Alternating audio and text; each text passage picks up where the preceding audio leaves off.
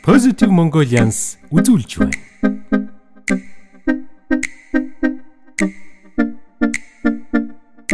Гадны нутагт амьдрах хугацаанд монголчууд бид хамтдаа эх орондоо юуг хийж чадах вэ? Хөгжил дэвшил, нийгэм соёлын ялгаанаас хүн бүр өөр өөрийнхөөрөө энийг Монголдо хэрэгжүүлсэн, тэрийг түгээхсэн хэмээн бодсоор байна. Тиймээс сурсан бол сурснаа, мэдсэн бол мэдснэ. Монгол түмэндээ мэдээлэлээр мэдлэг түгээе. Маргааш биш, өнөөдөр хийцгээе.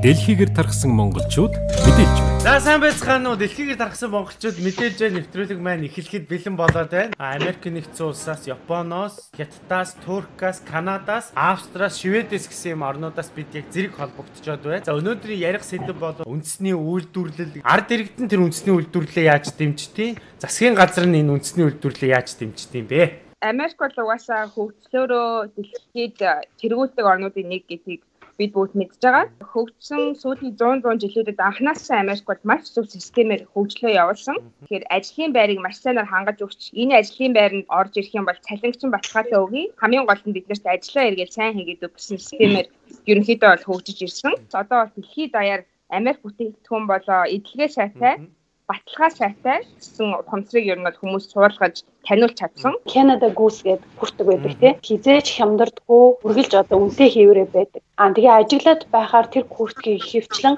Азийн орны хүмүүс худалдаж авдаг. Уул нь одоо хятад хүүхдэн биш ирнээсээ тэр хүртгийг одоо онгоцон цугаа явах бол бараг л 80% нь хятадууд өмсдөй явж байдаг. Канадад болохоор яг өөртөө өмссөн ч их төөхөн өмсдөг. Одоо гол учир нь юу вэ гэж би анзаархаар нөгөө өөрийнх нь брендийг дэлхийд сайн гэж ойлгуулах нь өөрийн орны арт түмнийг худалдаж авахаас хамгийн чухал асуудал байна. Жишээлбэл манай Монгол бол бид нарыг нөгөө бүтээгдэхүүнээ худалдаж авъя гэж туртчлаад бид нар аваад 3 сая зарагдсан тий. Тэгэхээр бид нар дэлхийд нөгөө тэрийгээ таниулах нь өөрсдийн хүмүүс худалдаж авах илүү хүчтэй. Туркуудын хувьд ярихад Турк улс маань болохоор өөрөө ингээд яг Аз, Европыг холбосон эдийн засгийн тийм газар зүйн гэсэн амар тийм зөв байрлалтай улс. Электрон бараанаас гадна машин гэсэн тиймэрхүү зүйлсүүдийг өөрсдөө үйлдвэрлэхгүй. Түүнээс бус талын бүх юм бол ингээд өөрсдөө үйлдвэрлэдэг учраас ер нь өөрөө Турк улс манаас 80 сая хүн амтай улс болохоор ер нь бол бүх зүйлээ ингээд өөрсдөө үйлдвэрлэсэн байдаг. Гадны юмнуудыг зардаг зөвхөн дэлгүүрүүд. Ер нь бол Туркийн бүтээгдэхүүнийг л авна. Зөвхөн өөрсдөө үйлдвэрлэх авбал энэ мөнгө маань бидэнд эргэлдэнэ. Буцаад энэ маань татвараар бид төлдөг мөнгө учраас гээд яг тийм байдлаар хүмүүс амар авдаг юм. Одоо үеийн зах зээл хөгжсөн үед бол одоо өөрийн үндэснийхээ үйлдвэрлэсэн бүтээгдэхүүнийг авна гэдэг нь бол эдийн засгт маш том хөрөнгө оруулалт. Бүр багаасаа тийм бас яг эх орон зэтгэлгээ суулгаж өгсөн байт юм болов уу гэж бас сургуулиуд нь бага ингээд өдөр болгон төрийн дуулаа дуулж хичээлээ эхэлдэг. Тэгээ Канад ч бас аймагт болон ажууд бол маш зөвхөн хүн амтай өөрсдөө гадаадаас хүн авдаг юм уу. Тэгэхээр тэд нар бол бүх нөгөө брэнд гадаадаас нөгөө ашгаа олох тийм нөгөө бодлоготой байд юм байлээ. Засгийн газартаа итгэж байгаа учраас одоо хамгийн чухал тэр хоол, хүнс, эм гэдгийг чинь өөрийнхөө улсад үйлдвэрлээд авах юм бол хүн чинь хүссэн хүсээгүй тэрийг нөгөө заавал авдаг. Нөгөө би ч бас өөрөө нөгөө мэргэжлийн хувьд ярихад Турк улс мас ингээд зүйлүүд им оруулж зарж байгаа. Одоо өөрөө үйлдвэрлэдэг болсон шүү дээ. Им бол одоо ингээд нийгмийн даатгал гэж төлж байгаа хүмүүс маань зөвхөн Туркт үйлдвэрлэсэн эмүүдийг бичих юм бол би жишээлбэл ингээд бичгээд нийгмийн төлөө тэрийг болно. Гаднаас орж ирсэн ч юм ингээд нэг өөрөөс үйлдвэрлээд Туркд оруулж ирсэн тэр эмүүдийг болохоор бичээд өгчих юм бол ийм даатгалын тэрийг төлөхгүй гэсэн сайн нэг бодол гаргацсан баг ингээд эмээл жагсаалт гаргацсан. Канадад бас ийм сүүнэрүүд оёл чимэглэл маш их байдаг. Одоо зүгээр л $5 үнэтэй сүүнэр байж байгаа тэрүүн дээр Канадын далбаа ороод ирэх юм бол тэр шууд $20 болдог. Үндэсний үйлдвэрлэлийг бол одоо бүх цаг үед хүмүүс нь дэмждэг байхаар одоо баяр болгон дээр жишээл одоо Крисмас болж штэ. Крисмасгийн гудал нөгөө Крисмасийн чимэглэлүүдээр бүгдэн дээр нь Канадын далбаа ороод ирнэ. Тэгэхээр чи энэ чинь нөгөө бас үндэсний үйлдвэрлэлтэй л холбоотой гэж би бодоод байна. За тэгэхээр Солонгос улстай үндэсний үйлдвэрлэлээ яаж дэмжих вэ? Энэ асуудлыг ярихын тулд бас түүхийн асуудлыг ярьж өгөх хэрэгтэй гэж бодож байна. Улс үндэсний өөрийнх нь ухамсар, улс үндэстний эх оронч үзэл, эдгээр үзлүүд нь хаанаас гардаг вэ гэхээр тухайн улсын түүхтэй нь холбоотой байна л да. Миний хувьд ингээд солонгосчуудыг яаж харж ийнэ гэхээр энэ их олон өрсөлдөөн дундаас амьд гарахын тулд өөрөө өөрсдийгөө айгүй их тийм дэмждэг бас байгаа юм л да. 1800 оны сүүл гэдэг чинь одоохоор энэ Солонгосын одоо анц засаглалын үе байгаа. Тэгэхээр энэ үеийг Японы дарангуулал, одоо Америкийн дарангуулал эзэж эхэлсэн байгаа юм л да. Тэгэхээр энэ Солонгос улс маань түүхийн үед маш их ядарсан улсууд болохоор тэгээд дээрэс нь манай орн шиг газрын баялаг байхгүй. Тэгээд дээрэс нь мал хар байхгүй. Багаас их өлсөж ядарсан улсууд нөгөө үндэсний үйлдвэрлэлээ амар их дэмждэг гэж ярьдсан байлээ. Тэгээ өлссөн улсууд ч нь болохоор өөрсдөө ногоогоо тарьдаг. Аз болоход газар зүйн хувьд айгүй дулаахан. Зүгээр ингээ ярьж байгаа энгийн ярианаас нь ч гэсэн их гардаг. Дандаа манах гэж ярьдаг байхгүй. Айгүй дэглийгээ өөртөө амар их дэмждэг. За миний хувьд ч гэсэн бас Япон улсын түүхтэйгээ бол энэ үндэсний үйлдвэрлэл нь салшгүй холбоотой. Япон улс бол 1854 оны хүртэл бол 200 жил хаалттай улс байсан. Яг тэр 200 жилдээ бол юу ч гаднаас орж ирдэггүй байсан учраас Японы ард түмэн ард иргэд бүх өөрсдийнхөө хэрэгцээгээ улсдаа үйлдвэрлэж хэрэгэлдэг байсан. Одоо энэ нь бол Япон хүмүүсийн Японыхоо өөрсдийнхөө үндэсний үйлдвэрлэлийг сайн гэдэг тэр одоо их оронч үйл сэтгэлгээс их нөлөөлсөн болон хувьд ойлгодог. Юуны Мэйжигийн хувьсгал гэж хэлсэн. Тэрнээс хойш бол одоо Мэйжигийн шинэ одоо хаан эзэн хаантай болоод тэр эзэн хаан нь бол одоо Америкчуудын тусламжтайгаар гэдэг юм. Одоо механикчс үйлдвэрлэл улс орондоо сайн хөгжүүлээд тэрний үүдэл дээрээс үүссэн одоо эдийн засгийн үд хөгжлөнгөө явсаар ирсэн. Цахилгаан бараа.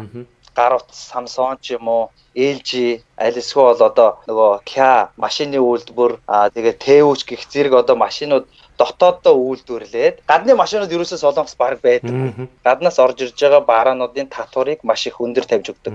Тэгэж дотоодынхоо бүтээгдэхүүнийг айгүй дэмждэг. Тэгээд жирэн багаасаа түүхийн хичээл дээрээс тэр хүүхдүүдтэй дандаа манаа гэдэг юмыг айгүй их тодотгож өгдөг болохоор өөрсдөө тийм их орондоо хайртай, их оронч үнсэрхэг айгүй болоод хөгждөг л юм байлээ.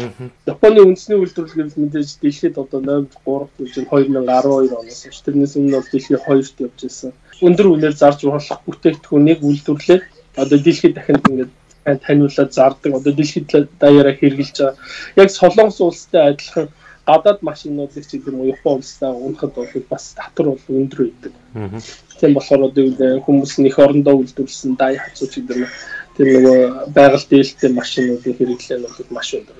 Хоёрдугаар их орныхоо үйлдвэрлэлийн юмыг аавна гэдэг нь одоо авч хэрэглэхийн сэтгэлгээ нь бол бас мэдээж энэ миний одоо хард ойлгосноо болохоор хөгшин настай хүмүүст нь маш их байдаг. Би өөрөө бол нөгөө юуны оюутан байхдаа 6 жил яг заасны зах дээр хасчихсан зарж байгаа. Тэгэхэд бол гадны Бразилаас орж ирдэг, Аргентинаас орж ирдэг, Оросоос ингэж загалснууд орж ирдэг.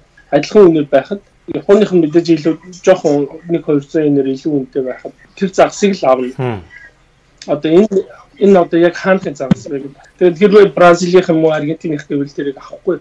Энэ бол болохоор бас нэг тэр их орон сэтгэлгээ өөрийнх нь авсан худалдаа авалт хийсэн мөнгө нь Япон хүнд очно гэдэг сэтгэлгээр улсынхаа үйлдвэрлэлийг дэмжих юм болов уу гэж харагддаг. Мэдээж хүн амын тоо үнэтэй. За энэ хүн аманд бусад улс орнуудтай харьцуулах юм бол ажилгүйдлийн түвшин харьцангуй бага. Ерөнхийдөө худалдан авах чадвар өндөртэй. Тэгээ ерөнхийдөө 207 улстай одоо гадаад худалдаа хийдэг гэж байгаа юм л да. Тэгэхээр Япон бол өөрөө бол хүнснийхээ ер нь 40%-ийг л өөртөө хангалтдаг, өөртөө одоо үйлдвэрлэдэг. Ихэнх хувийг нь гаднаас авдаг байж тагтай. Гэхдээ гаднаас орж ирж байгаа зүйл нь илүү хямд үнэтэй. Өөрийнхөө дотооддоо одоо бий болгож байгаа бүтээгдэхүүн нь бол маш өндөр үнэтэй. Гэхдээ ард иргэд нь өөртөө бол өндөр үнэтэй ч гэсэн одоо манай өөрсдийн ард иргэдийн маань хийж байгаа үйлдвэрлэж байгаа бүтээгдэхүүн бол нэгт бол хүнсний бүтээгдэхүүн бол нэгт аюулгүй юм аа, эрүүл мэндийн хувьд ямар нэгэн байдлаар асуудалгүй юм аа ийг маш итгэлтэй байдаг. Ер нь бол Норвегийн одоо сүүлийн үеийн улс төрчдийнх нь барьж байгаа бодлого нь маш их эдийн засгийн хэмнэлт гаргахын бодлого барьж байгаа. Тухайн орны бүтээгдэхүүнүүд нэвчлэн одоо бусад хямдхан ажлын хүчтэй юм газруудад хийгддэг болсон байгаа. Тэгэхээр үндсэндээ та Норвегийн загсыг одоо ингээд гэртээ шараад идлэхэд та хятадд боловсруулсан загсыг идэж байгаа гэсэн үг. Норвегийн одоо үржүүлсэн загсыг гэхдээ хятадд боловсруулснаар идэж байна гэсэн үг. Одоо хямдхан байдаг ч тийм хятадд дотооддоо боловсруулдаг зүйл нь гэх юм бол мэдээж хөдөө аж ахуйн одоо зүйлүүд байгаа. Жишээлбэл сүүн бүтээгдэхүүн нэлээд алдартай. Хөдөө аж ахуйг илүү төлхөө дэмжиж одоо тэндээ дээр нь илүү анхаардаг юм гол зорилго нь бол ихэнх хүн ам нь тий малчид учраас фермерүүд маань одоо малынхаа түүхий дээр амьдардаг байгаа. За тэгэхээр нөгөө нэг одоо Монголдо зөөрлөж ярих юм бол одоо хөвсгөлд авсан сүүгээ тэр хавийнхаа тэр нутгийн хүмүүстэй зарж боловсруулдаг 100 аймагтайгаа улс хүмүүс гэхэд 100 аймгийнхаа л сүү бахан бүтээгдэхүүнүүдийг хэрэгжилж байна гэсэн үг. Бодлогын хувьд гэх юм бол үйлдвэрлэх одоо үйлдвэрлэл эрхлэх гэж байгаа ард иргэдээ улс нь томоор дэмжиж өгдөг. Үйлдвэрлэсэн бүтээгдэхүүнийг авах тэтгэхүүн нь бол ард түмэнд нь аяндаа ингээд суудсан байдаг юм уу гэж хараад байгаа юм л да. Одоо үйлдвэрлэл эрхэлж байгаа тэр хүмүүс маань илттэй болцсон байгаа. Одоо залуу үеэ дэмжиж тэр үйлдвэрлэлийг эхлүүлэхийн тулд ямар арга зам эрхэлж гэнэ вэ гэхээр улс орн нь ямар ч хүүгүү зээлийг хүмүүстээ өгдөг маш бага хүүтэй эсвэл ямар ч хүүгүүгээр маш хэмжээний мөнгийг одоо 5-6 жилийн хугацаатаагаар өгдөг. Үндэсний үйлдвэрлэлийн өдөрлөг захуудыг нэлээх гаргадаг байгаа. Одоо манайхан сүүлийн үед бас айгүй тийм талбай дээрээ тийм туулз рестораны хажууд гэсэн тийм зах маркет их гаргадаг болсон байлээ. Тэгэхээр фермерүүд малчид одоо тэр хүмүүс нь ингээд нэгдээд одоо нэгдэл болцсон байж байгаа. Одоо өөрсдийнхөө эрх ашгийг хамгаалах, худалдааныхаа нөгөө нэг үнийг тогтоох гэх мэтчлэн одоо хууль эрх зөвлөгөө бүх талаас нь ингэж хамтарч ажиллахын тулд нэгдсэн байдаг. Одоо манайхан шиг туустай малчин бол малчин гэж явдаггүй. Тийм фермерүүд маань цалин авдаг байгаа улсаасаа.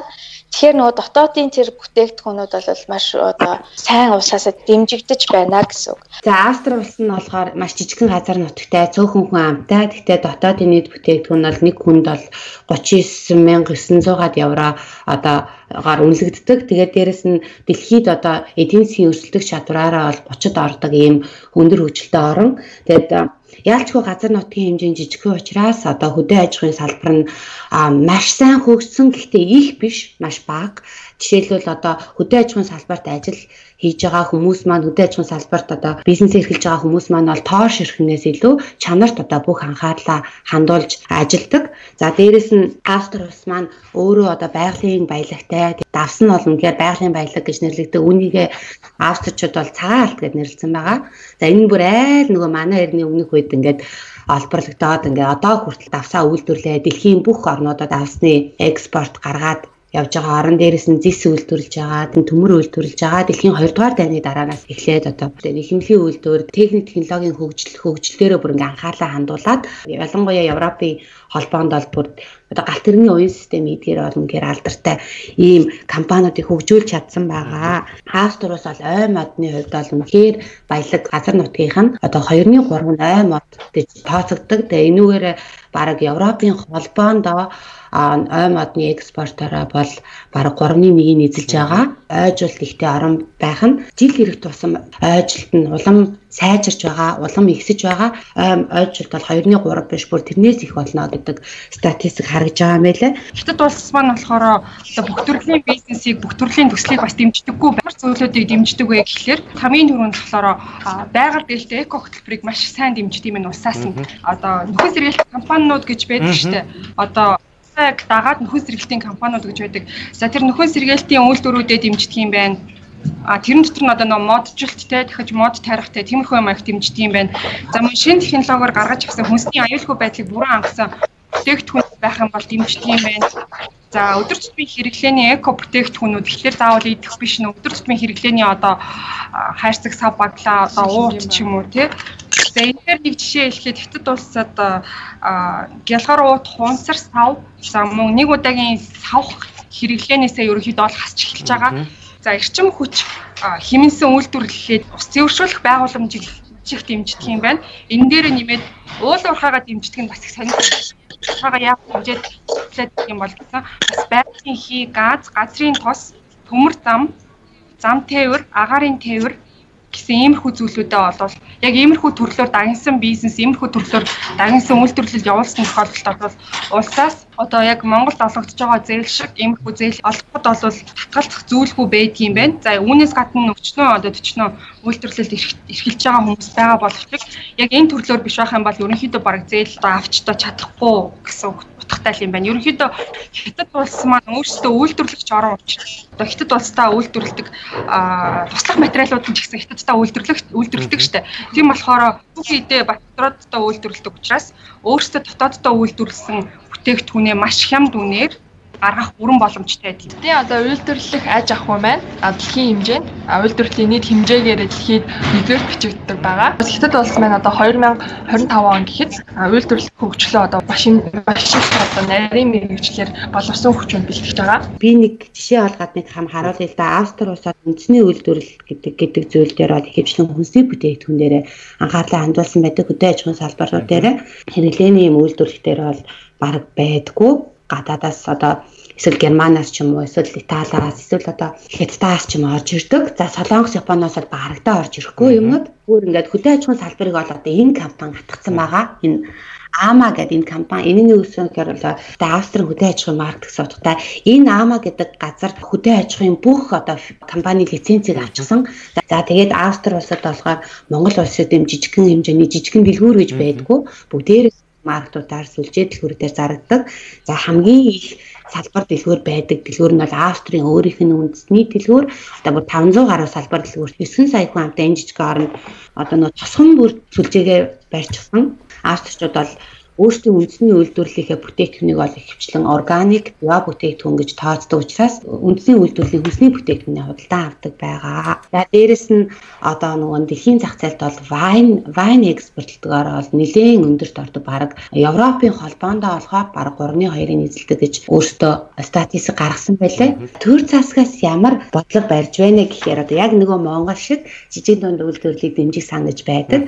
За тэр сангийн мэдээллийг гаргаж ирээд ингээ харлаа л да. За энд болохоор ер нь бол 6-аас 18 жилийн хугацаатай зээл олгодог юм байна. За энэ зээл нь болохоор хамгийн багадаа 10,000-аас 30 сая евро хүртэлх хэмжээний зээлийг олгодог. За энэ нь болохоор 0.5% хүүтэйгээр зээл олгодог юм байна. Энэ зээлийг болохоор одоо жишээлбэл юу гэдэг би нэг төсөл бичээд өгчлөө гэхэд энэ газар маань одоо Австрийн Вичав сервис гэж байгаа байхгүй юу. За энэ газар маань ингээд миний төслийг шалган үзээд үнэхээр тэнцэх юм байна гэвэл зээлийн одоо энэ газар ч олгож болно, банк ч олгож болно. Жишээлбэл банк зээлийн олголоо гэхэд тухайн одоо миний одоо төслийг ингээд баталсан тийм энэ ингээд үнэхээр ирээдүйдээ одоо концепт байна гэдгийг баталсан газар маань эдийн засгийн газар маань болохоор миний батлан дагч болд юм байна. Нөгөө банкнд одоо буцаагаад зээлээ эргэн төлөх чадварын маань одоо нөгөө эслийн маань батлан дагч нь болд юм байна. Бүр энэ одоо санаа нь өөрөө. За бүр ингээд банкныхан зээлүүдийг харьцуулаад үзлээ. Тэгсэн чи одоо жижиг хэмжээний юу гэх би 30,000 хүртэлх евроны зээл авлаа гэхэд тэр нь бол ерөөсөө жилийн 1.1% хүүтэй байдаг юм байна. Гэсэн чинь ингээд би тэрийг ингээд олон жилээр нь бодоод үзлээ. 3 жилийн дараа гэхэд нь штэ би 30,000 еврон дээрээ би 758 евро нэмж төлж байгаа байхгүй. Тэр нь зөвхөн зээлийн хүү. За тэгээд энэ мэтэр ингээд ялангуяа жижигэн үйлдвэрлэл явуулж байгаа хүмүүсээ дэмждэг юм төрийн бодлого нь санхүүгийн их усрын бүрдүүлэх те энэ тал дээр бол тийм зээлийн хүүгээр дарамтлаад те ямар нэгэн байдлаар одоо нэг юм өрийн системд оруулаад ингээд түн байна. Яа тэгээд угаасаа дэлхий дээр одоо хүн мэдээ Австрал Red Bull гэдэг энержи ундаа үйлдвэрлэдэг тий. За дээрэс нь нөгөө Swarovski гэдэг өнөд үйлдвэрлэдэг. Тэгээд дэс нь одоо жижиг хэмжээний ахуйн бүтээгдэхүүнээ бүгдийг Австралдаа үйлдвэрлэдэг. Цөөхөн хүмүүс ч одоо өөрсдөө үндэсний үйлдвэрлэлийг дэмжиж өөрсдөө бүтээгдэхүүнүүдийг авч хэрэглэдэг. Тэгээд давуу тал нь гэх юм бол бид хөрш орноос туслах материалаа түүхийдээ ойроосоо аваад үйлдвэрлэл эрхлэх бас ингээ бүрэн боломжтой байгаамаа. За энэ дээр болохоор бид нар ер нь бол нэг яг хятадын үндэсний үйлдвэрлэл дээр ерөнхийдөө хоёр төрөл хуваацсан байгаа байхгүй. Ерөнхийдөө хятадууд ихэвчлэн дандаа одоо хөрөнгө оруулагч хайгаад одоо хувь хүнээс хөрөнгө оруулалт хайгаад тэрнийхээ үндснээр бизнесээ босгодог. Болохоос ш улсаас ямар нэгэн байдлаар бизнесийн зээл авъя гэх юм бол энэ маань асар хэмжээний одоо стандартын шаардлага хангах одоо юу гэдгийг маш олон зүйлүүдийг бүрдүүлж иж энэ асар том хэмжээний хөрөнгийг босгоно гэсэн. Хуами маркетинг шалтгаалаад энэ маань өөр байгаа гэх шүү. За энэ дээр давхар би нөгөө нэмээд болохоор зөвхөн хятадын үйлдвэрлэлийг яриад авах. Монголын үйлдвэрлэлийг би бас ярих гэж бодож байгаа. Яа гэх юм бол одоо үндэсний үйлдвэрлэлд мэдээж нэг цикл явагддгийг бол бид нар мэдж байгаа. За хүмүүс бүтээгдэхүүнээ үйлдвэрлэнэ. За үйлдвэрлснийгээ борлуулна. Борлуулсан зүйлээсээ татвар төлнө. Татварын мөнгөөр улс нь төсөвжнө. Төсвийн мөнгөөр хүмүүс нь хэмжинэ. За тэгээд цалинчсан мөнгөөрөө дахиад нөгөө борлуулалт юм авлаа гэсэн ийм цикл биднэрт ингээд харагдаад байдаг шүү дээ. За энэ маань болохоор мэдээж жижиг дунд үйлдвэрлэл эрхэлж байгаа хүмүүст бол асар их хэрэгтэй ийм хамгийн гол цикл бол ийм байдаг. За монголчууд маань болохоор дотооддоо үйлдвэрлэдэг улс. Одоо ерөнхийдөө дотооддоо үйлдвэрлэдэг улс биш гэж жижиг дунд үйлдвэрлэх маань ер нь бол хотод орныг бол маш бага байдаг. Тийм болохоор ерөнхийдөө шинэ орон зүйл Монголоор шинэ үйлдвэрлэж байгаа болохоор монголчууд маань айгүй шинэ содон гэж хүлээж авдаг, маш хянуур, маш юм болгоомжтой хүлээж авдаг. Одоо Монголд юу ч үйлдвэрлэсэн бай хамаагүй хүмүүс ингээл за ямар юм гарах ч бичиг мичиг ямарын, таван ямарын, амсгал ямарын, идэхэд ямарын ч гэдэг юм уу иймэрхүү байдлаар хүлээж авдаг. Монгол жижиг дунд үйлдвэрлэлд дотооддоо үйлдвэрлэл эрхлэхийн тулд хамгийн эхлээд анхаарах зүйл бол миний одоо бодож байгаа бол зах зээлийн судалгаа их хэрэгтэй байдаг юм байна лээ. Тэр нь болохоор мэдээж манай Монгол улсын хүн ам боловсрол за хэвлэлийн илүү өндөр. За тийм учраас зах зээлийн судалгаагаа маш сайн хийх хэрэгтэй. Олон улсын стандартыг баримтлсан байх хэрэгтэй. Тэгэхээр л явуулж байгаа бол хэрэглээнд гаргахын өмнө хэрэглэгчийн санал хүсэлтийг авдаг байх хэрэгтэй. Яг жинхэнэ бүтээгдэхүүн гараад нэг гар дээр очихоос өмнөх хамгийн чухал үе шатуудын нэг гэж би бол боддог. Тэгэхээр дутагдaltaй байгаа дутагдaltaй талаа бид нар сайн сонсож байх ёстой гэж бодож байна. Энэ нь юу гэхээр бид нар эхлээд ашгийг боддгоо. Үйлдвэрлэлээ хөгжүүлье. Улс орныхоо эдийн засгийг өндөр болгоё. Тэрийгэ дагуулад өөрсдийн маань амьдрал өөдөө дэвжнэ гэдгийг эхлээд бодох хэрэгтэй гэж бодож байна. Үнэ тавихаасаа улдаар эхлээд хинд би юу үйлдвэрлэж өгөх гэж байгаа вэ? Огтхонч ашгийг бодохгүйгээр энийг би эхлээд хүргээд үзье гэдэг ийм сэтгэхүйтэйгээр ямар ч ажиллаа эхлүүлэх юм бол энэ бол маш үр дүнтэй. Энийг бол би шууд Японоос копидсан хувилбар гэж хэлнэ л дээ. Тийм, Монголд бол болгосон хүчин айгуу тутмаг байдаг. Яг энэ одоо дотоодын үйлдвэрлэлийн тал дээр болохоор хий гэсэн төсөл ирмэд байдаг болох чиг нарийн мэрэгчлэлтнүүд байдгүйгээс үүдээд гадаадаас одоо хүмүүс өөрч авчирдаг ч юм уу нэг иймэрхүү асуудлууд бол угаасаа харагдаад байдаг л да.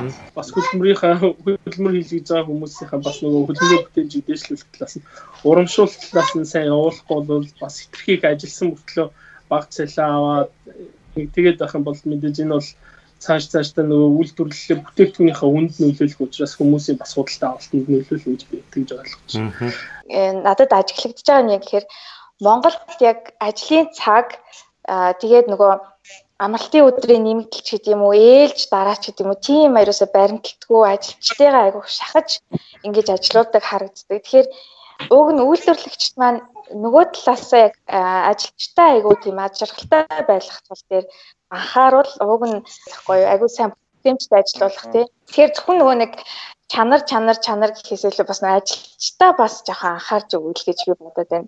Тэгэхгүй амралтын мөнгө ээлж дараагүй ажиллаж шахачаал тэгэл муу ажилласан гээл хөвөө гаргачихдаг. Гадаадын баг гэхээр л Монголынхоос илүү гэсэн хандлагаар ер нь хүмүүс айгүй их боддог.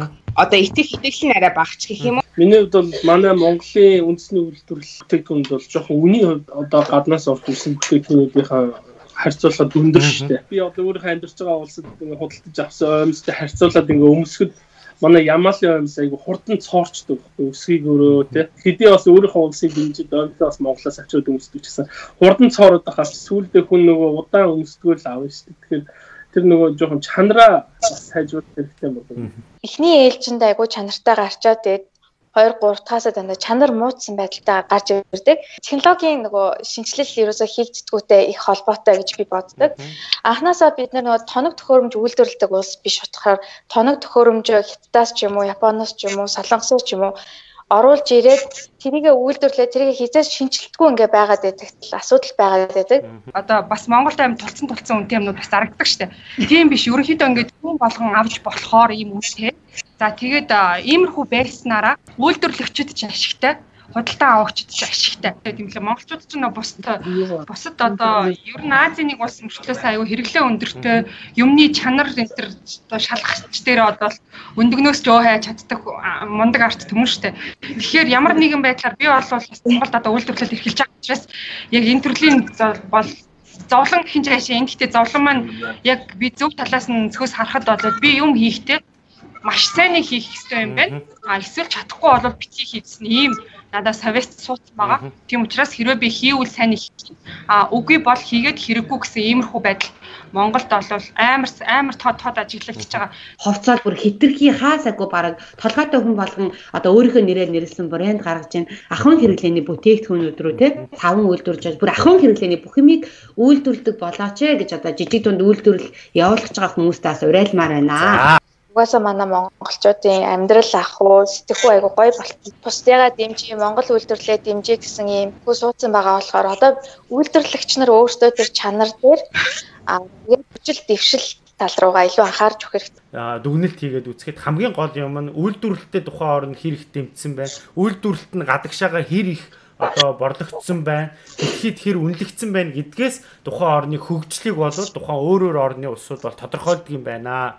Аль ч улсын хөгжил үйлдвэрлэлээ хөгжүүлэх гол юм бол тэр улсын хөдөө аж ахуйтай салшгүй холбоотой юм аа гэдэг. Аль ч улс орны хөгжлийн үндсийг харах юм бол ер нь ямар ч улс орны хөдөө аж ахуйтай суурлан хөгжиж чадсан байдгийг нь ер нь хүн болгон мэддэг байхаа. Тэгээд би өөрөө нөгөө хөдөө аж ахуйн салбар аягүй өндөр хөгжсөн хэсэг бүс нутагт нь амьдардаг болохоор энэ бүгдийг байнгын харж идэг.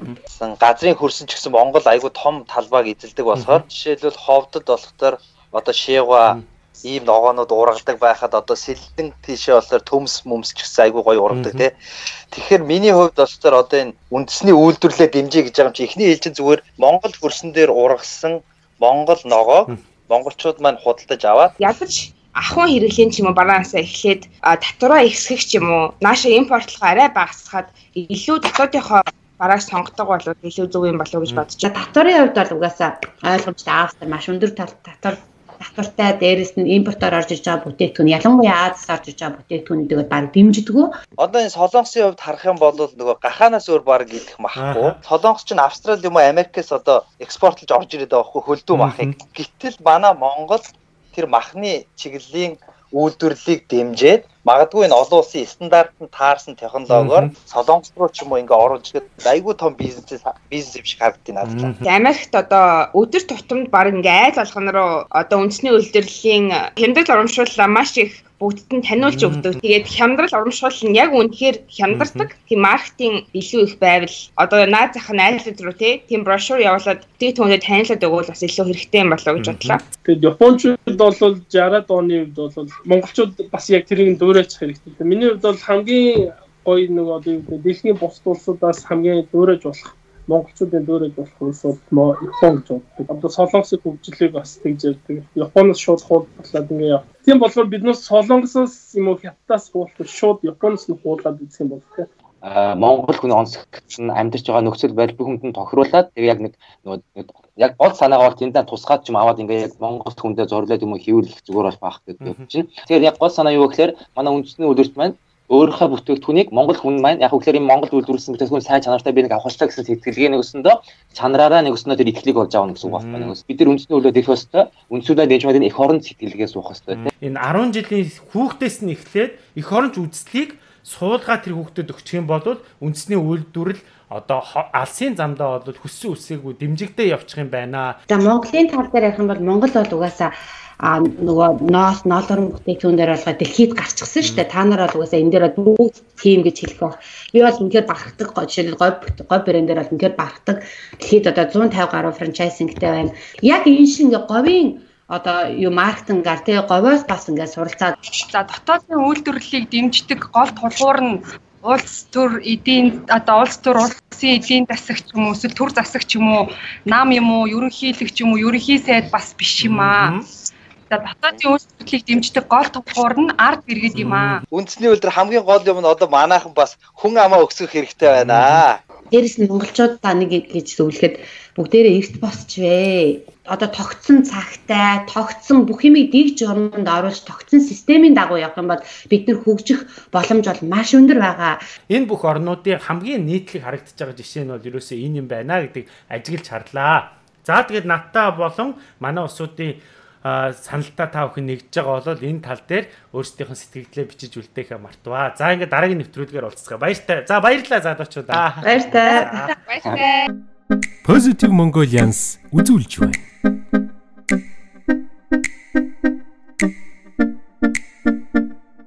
Гадны нутагт амьдрах хугацаанд монголчууд бид хамтдаа эх орондоо юу хийж чадах вэ? Хөгжил дэвшил, нийгэм соёлын ялгаанаас хүн бүр өөрийнхөөрөө энийг Монголдо хэрэгжүүлсэн, тэрийг түгээхсэн хэмээн бодсоор байна. Тиймээс сурсан бол сурснаа, мэдсэн бол мэдснэ. Монгол түмэндээ мэдээлэлээр мэдлэг түгээе. маргааш биш. Өнөөдөр хийцгээе.